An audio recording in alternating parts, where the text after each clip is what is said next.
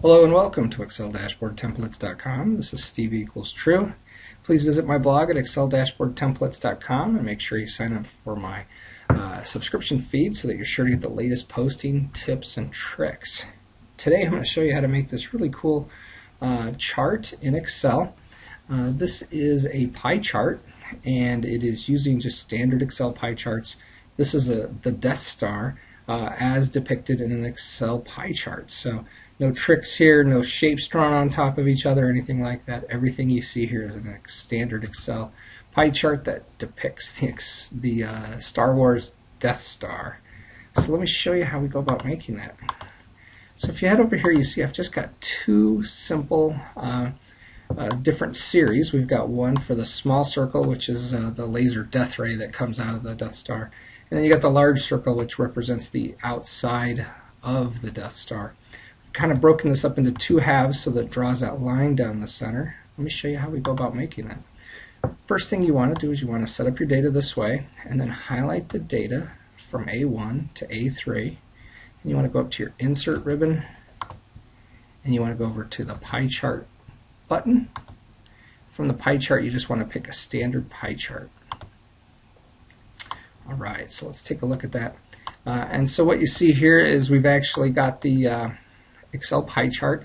It's set up a small circle and a large circle, but it's not quite doing the way we want our data to show. So what we need to do is first we need to go up to our design ribbon.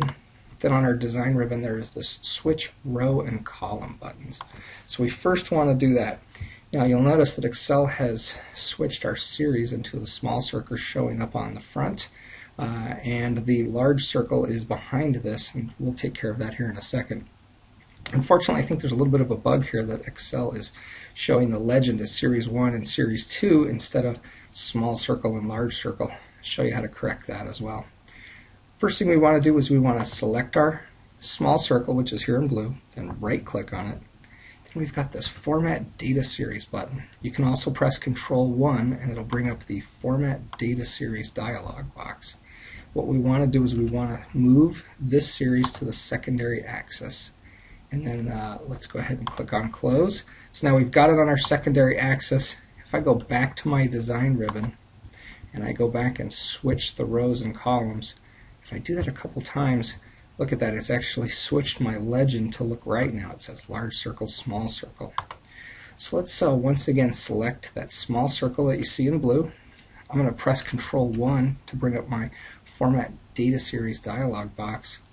I'm going to change the rotation to about, and you can also just enter this number in here. I'm going to enter it to about 210, and I'm going to do my pie explosion to about 300, and let's click on close and see what that looks like.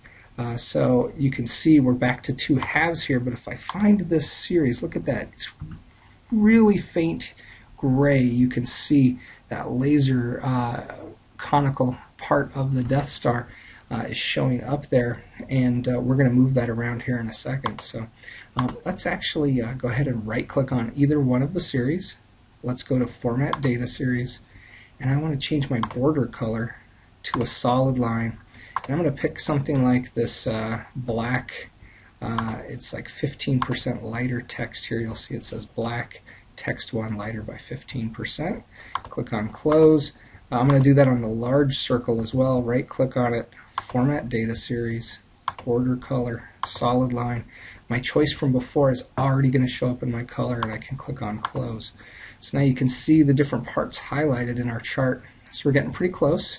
I'm going to right click on my large circle, click on Format Data Series, and I want to move this rotation to be 90 degrees. And let's see what that looks like. So now you can see it's actually moved it to look more like the Death Star with that line in the center, and we've got so I've got these two different halves. Now I want to just do a few different things. Let me go ahead and click on my legend and delete it, and then if you actually select this small circle, so you'll see I selected that small circle, select it again, select it a couple times, and then you can actually drag it and move it. Look at that, I've dragged and moved it just a little bit so that it's in that area that I want it to be. So that's looking pretty good. We're pretty close to actually creating our final Death Star here. Just need to give it some hints and shadows, like a sun is actually blasting it from this way so that it's creating different shadows.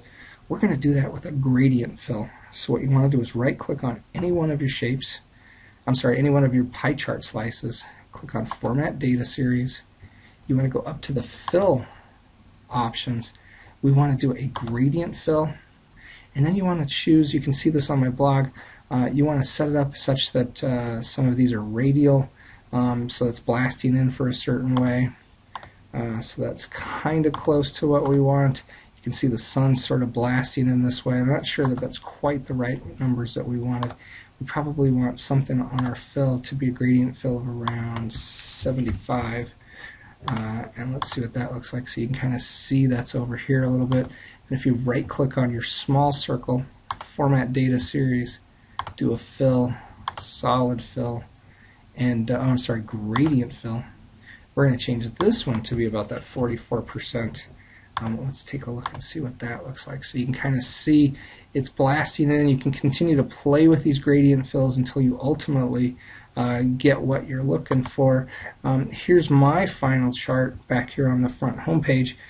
You can see I've got sort of some different linear ones here. I've got this conical shape going in here as well. If I right click on it, you can find these exact ones that I've got on my blog at excel-templates.com, but you can see that I've got 3 different stops in here in radial for the large pie slices.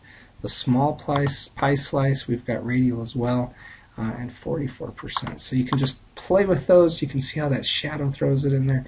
That conical inset one kind of gives it that 3D effect. There's the part where Luke Skywalker flies down the center of that to actually blow up the Death Star. So once again, this is Steve Equals True, showing you how you can make some really cool charts within Excel. These are just standard pie charts, and you can do this with just a few simple steps. You can learn this and other techniques at excel-templates.com.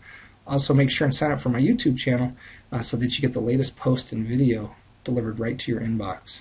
Thank you.